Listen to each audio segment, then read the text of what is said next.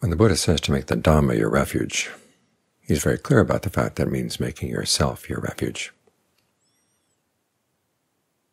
One of the terms he says, to make the Dhamma your island, you make yourself your island.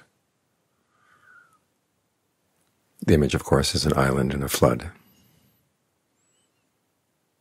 And the flood is fourfold. There's the flood of sensuality, the flood of views, the flood of becoming, the flood of ignorance.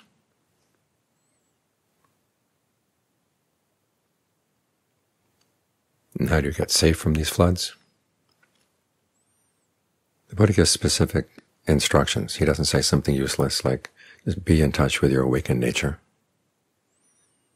or just be with the knowing, or be the knowing. There are things that you do. He says you establish mindfulness.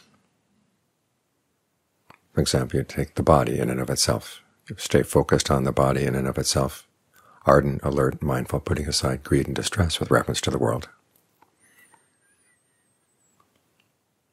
That formula right there tells you how you deal with the different floods.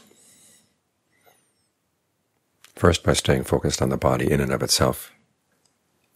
That's placing a fence around where you're going to place your attention.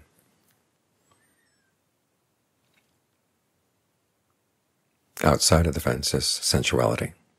Think of the Buddha's image of the quail who leaves his field where he's safe and gets caught by a hawk, or the image of a monkey who goes into the area where there are human beings and gets caught in a human trap.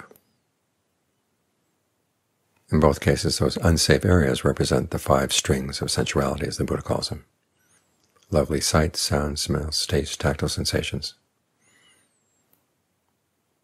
the things around which our sensual fascination grows, all our fantasies about sensual pleasures, come down to these just 5 things. And so you undercut sensuality by making sure that your focus stays where it should be, like you're here with the breath in and of itself. You focus on this aspect of the body. You're not concerned with how your body looks to yourself or to other people. You're concerned with how it feels from within, what the Buddha calls the pleasure of form, which is higher than the pleasure of sensuality. When the Buddha teaches renunciation, in other words, renouncing sensuality, he's not going to leave you high and dry with nothing. He says you have to develop this pleasure, an alternative pleasure, a higher pleasure. And that's what gives you the strength to resist that flood of sensuality. As for the flood of views, that has to do with the world. Back in the Buddhist days, there were views about whether the world was eternal, non-eternal, finite, infinite. Now, of course, we have lots of political views. All those are a flood.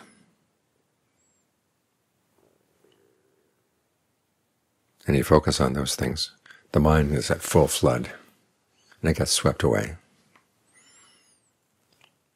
So here the Buddha says, again, maintain your focus on the body in and of itself. Any thoughts with the world at all, greed, distress with reference to the world, you put those thoughts aside, you subdue them. Vinaya, it's a verb that is related to vinaya, discipline. You discipline those thoughts. You don't give them any space in your mind. Now, there are times when the Buddha will have you think in terms of how the world is, mainly for the sake of samvega, but also for the sake of understanding action, the power of action.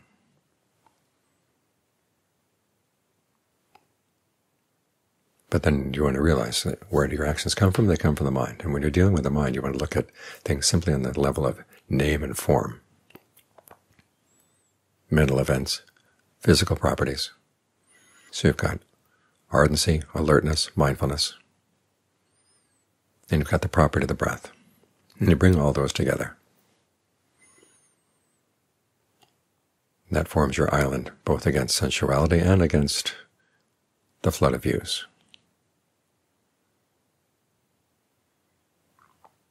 Then there's a flood of becoming. where you take on an identity in the world. If you undercut the world, that helps change your identity. You're taking on the identity of a meditator. This too is a type of becoming, but it's not the kind of becoming that'll sweep you away.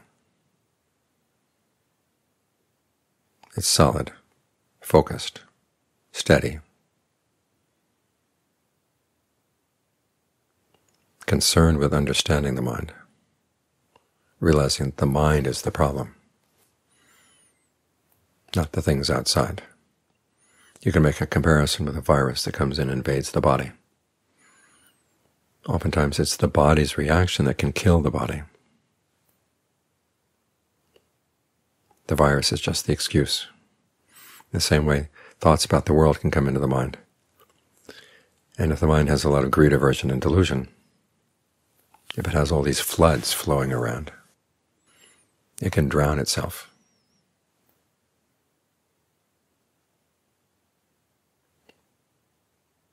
So you're stepping out of that kind of thinking, taking on a becoming that can fend those things off.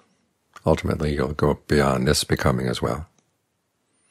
But this is the becoming you need to fight off the floods of becoming, just as you need right view in order to fend off the floods of wrong view, views that will get you tied up in the world. Finally, there's the flood of ignorance, not seeing things in terms of the Four Noble Truths. This is where mindfulness comes in,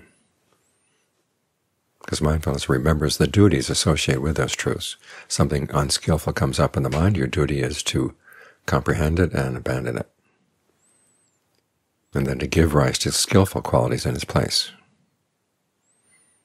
So again, you're not just being the knowing, you're not just accepting whatever comes. You're applying appropriate attention. Bare attention is not appropriate. Bare attention just is aware of what happens, but doesn't think of doing anything about it. Appropriate attention realizes there are things you've got to do.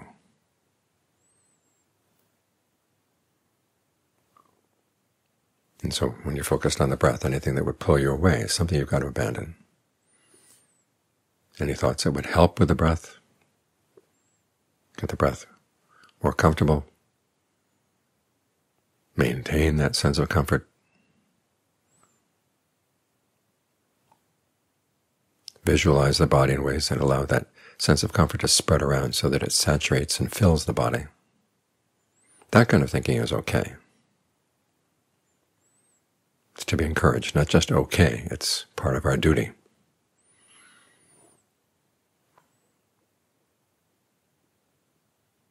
Now, to really go beyond ignorance, you'd have to become an arahant, but you can take on the Four Noble Truths as right view, as your working hypothesis, as you build your island.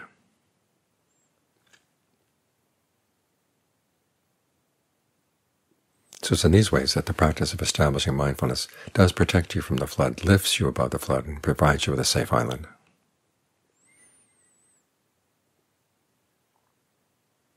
So that whatever comes flooding up in the mind, it's not going to drown you. You have an island above the flood.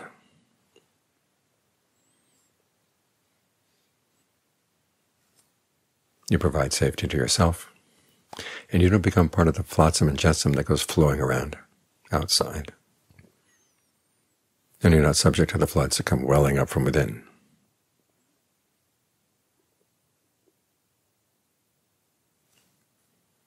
And it's in this way that you take the Dhamma as your refuge. You practice the Dhamma. There's a verse that says, the Dhamma protects those who practice it. Of course, it's not like there's some Dhamma god who's going to come and shelter you, but the simple fact that you've mastered these skills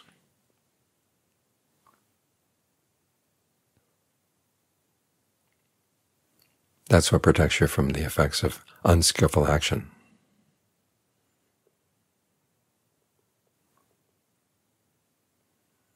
And when you're protected from unskillful action, nothing can harm you.